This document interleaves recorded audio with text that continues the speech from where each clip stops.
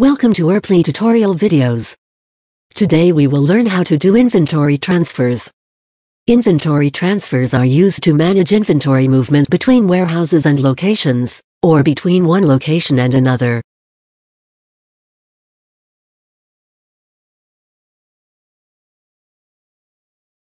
To begin the inventory order, go to the Inventory module, click on the plus next to Inventory Transfers in order to create a new transfer.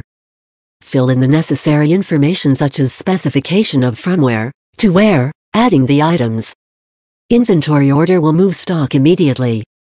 This is helpful in situations where the stock has already moved, or where extraneous documentation is not necessary.